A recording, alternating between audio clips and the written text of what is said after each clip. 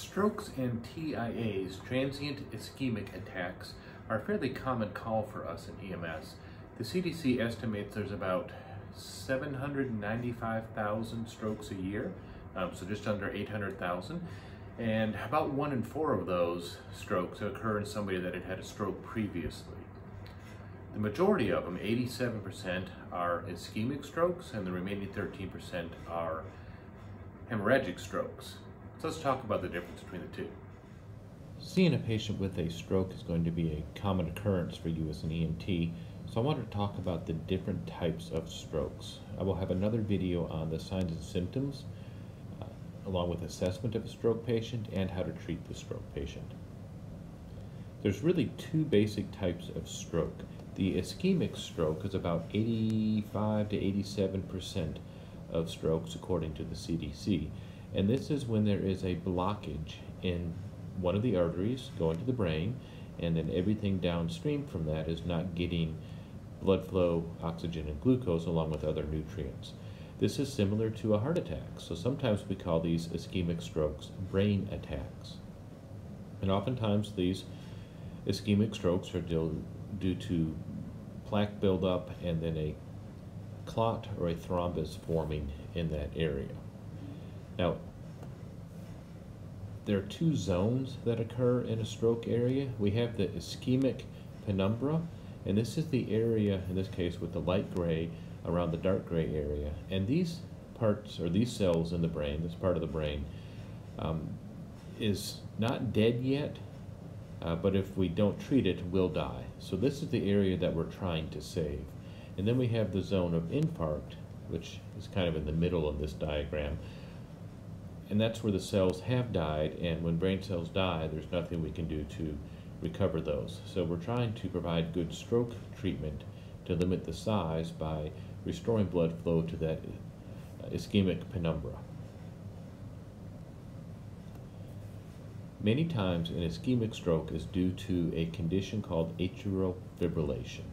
And we've probably heard of ventricular fibrillation, where the ventricles are quivering, and this is common in cardiac arrest. And atrial fibrillation, the atria are fibrillating, so they're just quivering. And what happens with the atria when they quiver is the blood kind of stagnates in there, or pools in there, and anytime you have blood that stagnates, then you have clots that form. This clot then travels down into one of the ventricles. If it travels into the right ventricle, it goes into the lungs, cause a pulmonary embolism.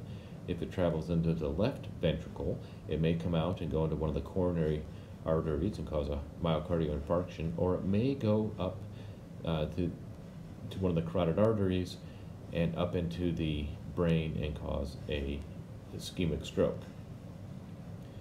Patients with atrial fibrillation may or may not feel any signs or symptoms with it, so they may not even know that they have it. But when you check their pulse, oftentimes it's going to be very irregularly irregular. And on an ECG, it's pretty easy to spot. Hemorrhagic strokes is when one of the blood vessels ruptures, and this could be a blood vessel inside the brain or in the subarachnoid space around the brain. And these make up a much smaller portion of strokes. A lot of these are due to hypertension, so they've had high blood pressure that was untreated, and eventually one of these blood vessels ruptures. Oftentimes these patients will say they've had the worst headache of their life, and they may have an intolerance to light along with some nausea, vomiting, and actually look very much like what a head injury would look like.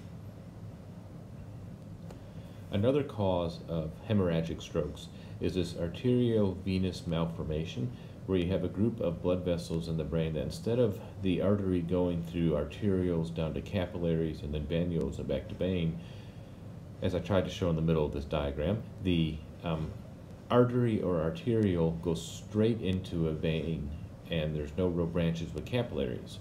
And this area, for whatever reason, seems to be kind of a weak area and can rupture. And this occurs in about 1% of the population, according to the CDC, and is another cause of strokes. Sometimes this is a congenital thing that people are born with, and this is one of the leading causes of younger people having strokes, as they were born with this and it ruptures. Now, something that is very much related to this is a transient ischemic attack.